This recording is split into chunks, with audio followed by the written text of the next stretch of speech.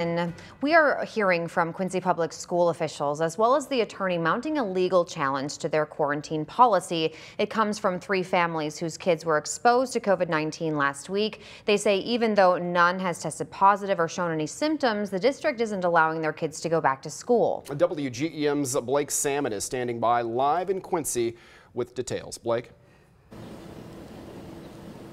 Dylan, that's right. I'm here at the Quincy Holiday Inn where we are set to talk to Tom DeVore. He's the attorney representing the 3 families in this matter. And according to court documents that DeVore filed with the Adams County Circuit Court, the Adams County Health Department issued the 3 families an immediate order to quarantine last week until September 4th.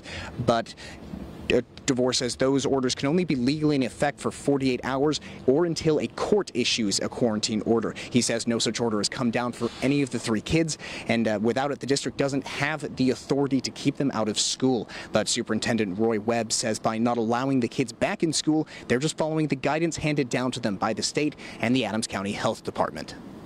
The best thing that they could do is to make it a legal case and take us to court, because then we either validate what we're doing or it shows that we're not doing the right thing. Now, the Adams County Circuit Clerk says a ruling could come down as soon as tomorrow. Live in Quincy, I'm Blake Salmon, WGEM News.